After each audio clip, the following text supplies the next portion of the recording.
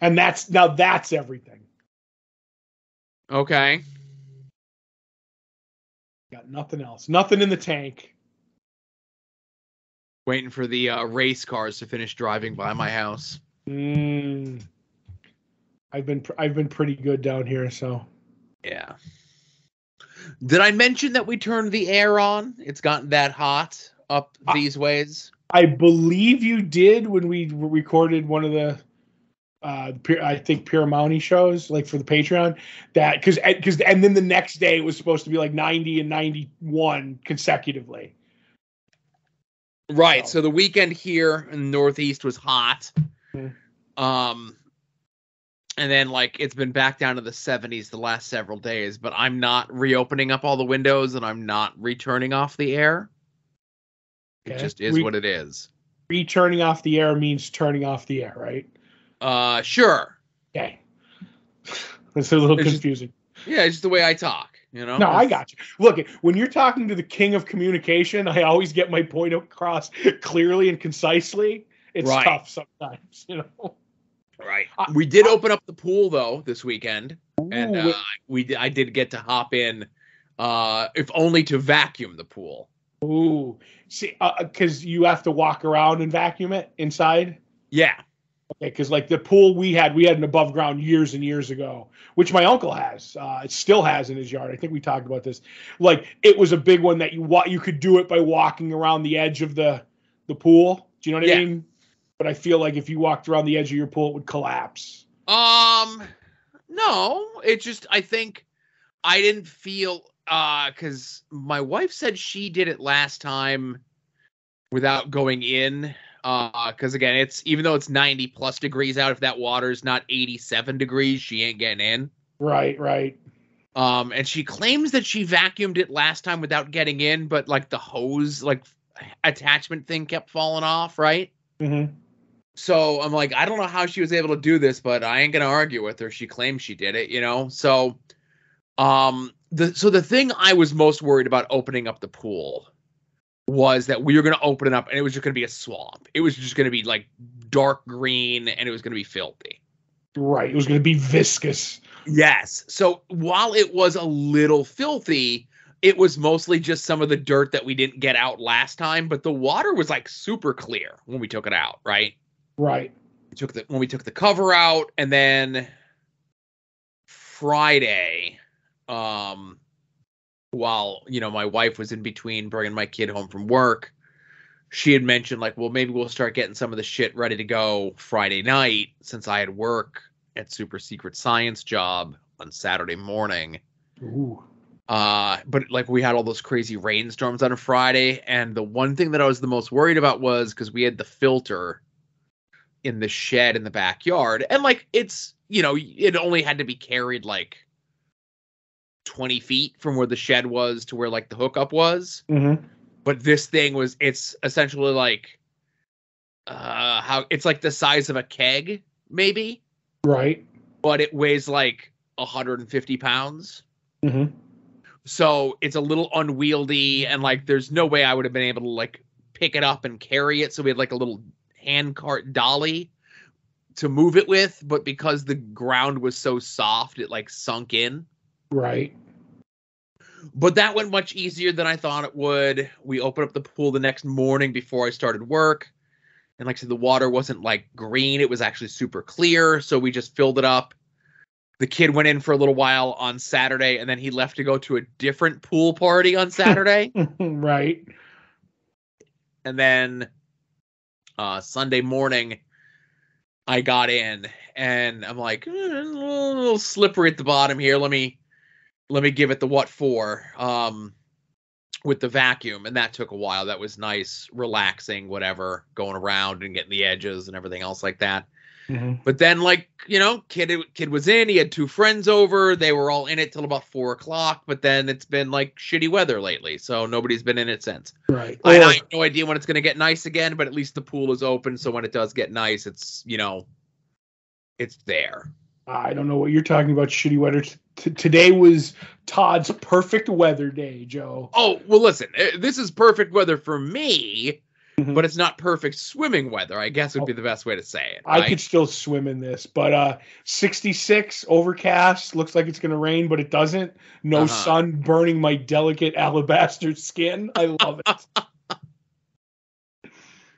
So no, listen, I'm all for like 66 to 70 with a slight breeze all the time. Oh yeah, 66 is the yes, that's perfect for me. Breeze, nice cool breeze, no humidity. And I'm good to go. I could live in that. I could live in that temperature range for the rest of my life. Grass grows slowly and snow don't fall. That's like right. And because we've been doing shit on the weekends, I've been taking to mowing the lawn in the middle of the week, which is just like really fucking up my schedule. Mm-hmm. You know, nothing beats working, then going out and mowing the lawn, then eating dinner, and then doing a podcast. Kind of wipes you out a bit. Well, you're gonna get that podcast energy up, now I'm here. But see, that's one of the things I don't have to worry about no more. I found my guy, so. Right, you mentioned that. Yep, he came today or yesterday. He was supposed to do it Friday, but we ended up having rain Friday in the afternoon because the guy who does mine, I went to high school with him, and there's a bar 2 blocks up the road from my house, and that's where he drinks at the end of the day. So my property is the last one on the list for the day. So, and then he'll go down there. The only thing that I don't like about him is he does a great job. He came the other day, and I was like, okay, this is what I want to do. I want, when you come, the Cinnabon's like half a block from my house. Call me, and I will come pay you. I will come pay you for mine, the one property that we have, and my father's, because he does my father's before he comes over. That way he doesn't have to see my father and me at this, like try to get the things. And I was like, just let me know and I'll get you. And, now he didn't call me, and I didn't see him cutting the grass while I was in the office. So I have the money in an envelope, but I'm one behind, and I don't want to, like, I don't like when I have a bill and I can pay it, I want it gone. So I don't want to have to be keeping track and then keeping track of what my father owes me too. I'm like, let's do this. Let's get it done and paid. That's the only problem I have. But I don't have to do grass, so I'm very, very happy. Yeah, I get you. And I don't know. I think, with the pool taking up a bunch of real estate, it ain't so bad to do the lawn these days, Just blacktop the backyard, Joe. I joked for years, said that I wanted to get AstroTurf in the front of the backyard. Right. We said that on the show. Somebody even wrote in about how we could do it. It's okay, but go ahead.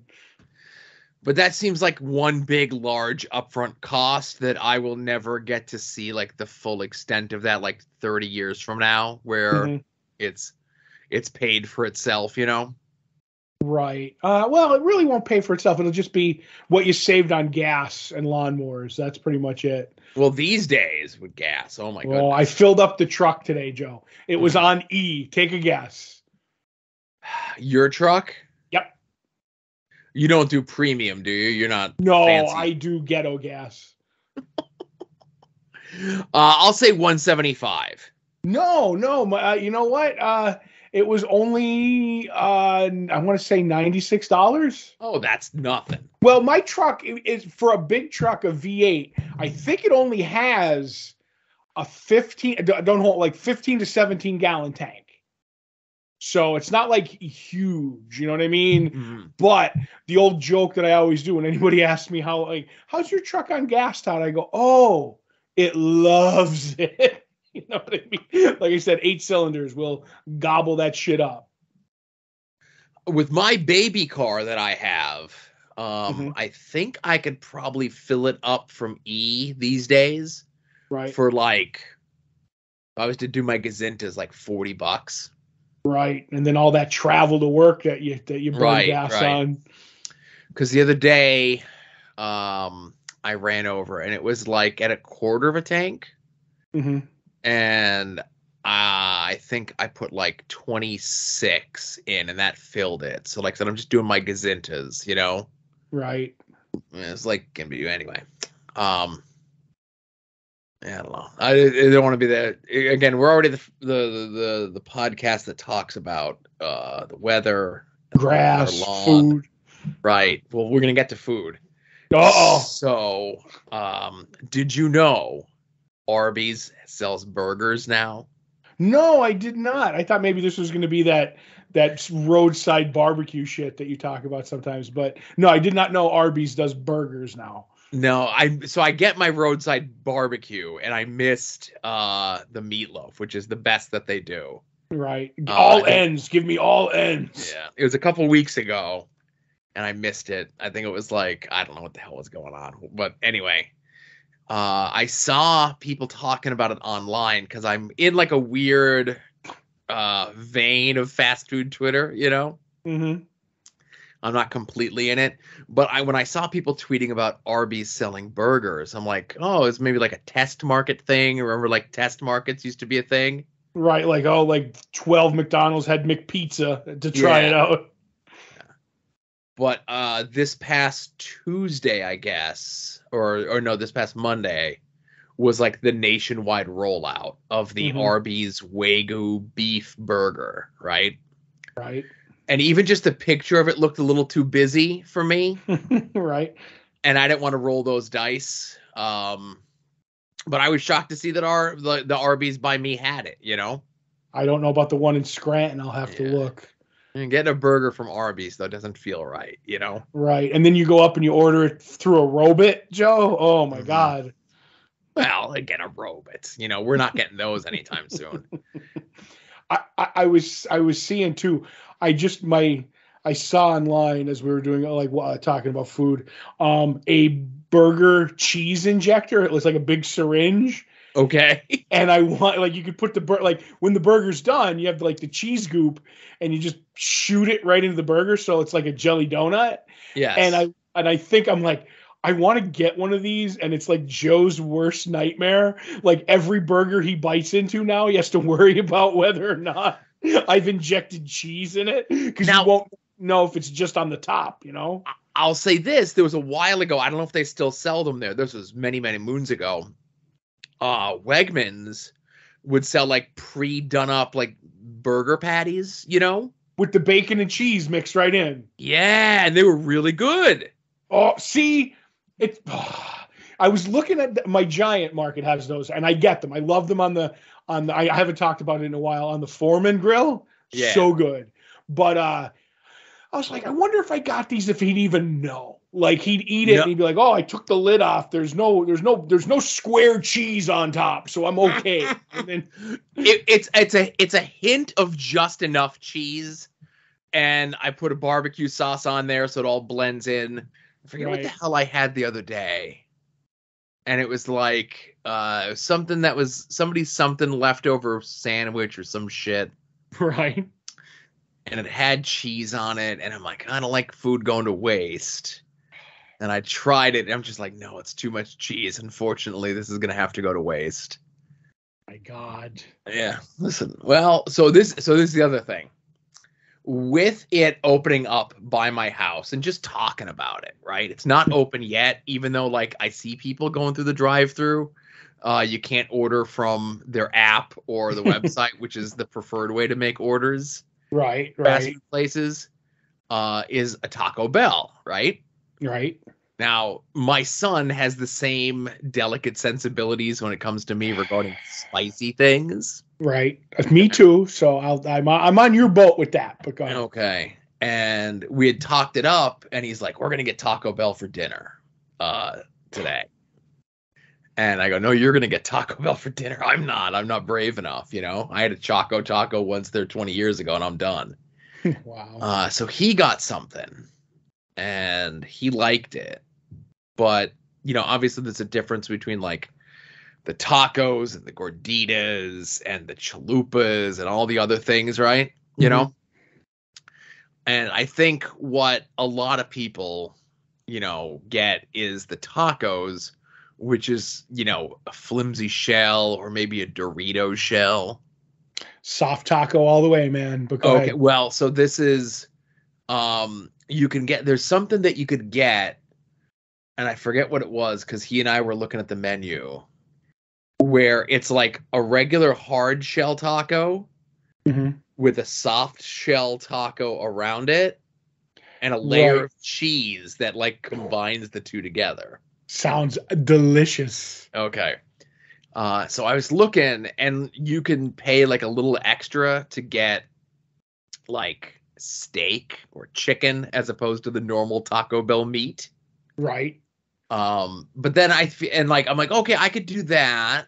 And like, I could say no sour cream, and I could pay the little bit extra to get guacamole because I love, or not guacamole, avocado maybe. I love avocado. Avocado is real good.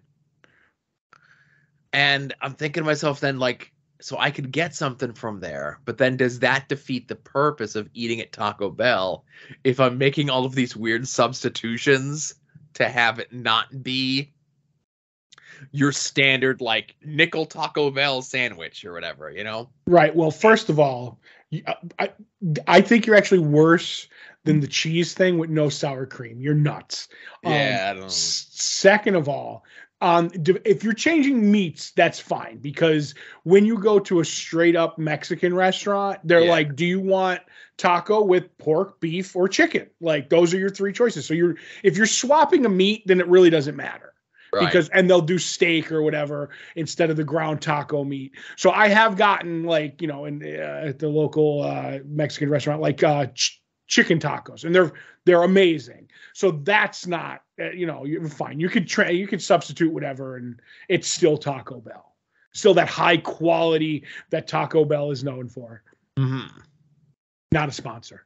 No. But like I said, my kid got 2 of them. Right. Like the chalupas or whatever it was, and he went no sour cream, no tomatoes, but like everything else. I'm a tomato guy myself, but go ahead. And he ate it, and he ate the one. He's like, oh, the one is a little too much for me. I'm like, oh, just throw it in the fridge, whatever, right? Mm-hmm. Now, I will say this. So the day is coming here soon where I'm going to go and eat Taco Bell for the first time in my life. Mm-hmm. Now, I will say this, and I think this might be a participating thing because I see people talking online saying they don't have it or they do or whatever. If your McDonald's has bagels back in stock, right? A bagel sandwich. Now, I'm going to say this. I understand it's not the fancy bagel from Todd's Bagel Shop, okay? Mm-hmm. And I understand that it's McDonald's. However, with the bagels being back in stock, for the breakfast meats, McDonald's now has the steak as an option, right? And you get like it's a steak and egg bagel, of course, no cheese, of course. And I didn't know. Now, first of all, they did not give me this as an option, okay? Mm-hmm. But when I got it and it was on there, it was like the greatest treat of all: grilled onions. I love grilled onions on almost anything. Oh, so Todd, it was a steak and egg grilled onions bagel from McDonald's, and then I was looking at the app and the online thing, and you could get it on the biscuit as well. Nah, get the bagel. Splurge. Obviously I'm getting the bagel, but if the bagel runs out, because the bagel could be a limited time only thing, hopefully they keep the steak, and I get a steak and onion biscuit. Mm-hmm. See, I can feel my arteries clogging. I'll say this really quick on bagels. A bad bagels are like pizza. Even like your run-of-the-mill store-bought, like bagged bagels from like Lenders or whatever are still pretty damn good. So okay. I'm still okay with that. I got no problem. But like I said, when I would go to New York and I'd be in the hotel and they would have store-bought bagels like as your breakfast, I'm like, what? We're in New York. What do you? That's when I have my problem. So I got nothing there. And I'm not a steak guy on breakfast sandwiches. I was always bacon. And in the last like 6 weeks, I've come around on ham on my breakfast sandwiches. And with my breakfast, the guy who rents the building behind the Cinnabon, every Saturday he'll show up and he'll bring breakfast sandwiches, and he'll bring a selection. I'm like, here's whatever. If it's the croissant sandwich from Burger King or the McDonald's ones or whatever, but it's like whatever he gets, whether it's biscuit, croissant, bagel, he gets them all the same, but then gets a selection of meat. So when they come in, it's like, you want sausage, you want ham, you want bacon. And he knows I always like the bacon. Well, one day somebody else took the bacon one. He's like, all I got's left is ham. And I'm like, I'll do it up. And I'm like, I'm a changed man. I'm a ham guy. And then I went to the Glider Diner one day, and I think I was telling you this. The day I went for my French toast that I really wanted after I didn't get it the night of the bash at the brewery. And I was like, okay, let me get ham there. And I thought it was going to be like a little piece of like sliced ham from the deli. And it was a ham steak. It was like half an inch thick and like, really long. And I was like, this is the greatest thing ever. And now I'm full on breakfast ham, man. Like, that's the way to go. I got no problem with any and all of the breakfast meats. I'm anti-sausage. See, I'm okay. I like sausage. I don't like a hot sausage, but any other like a breakfast sausage is top notch.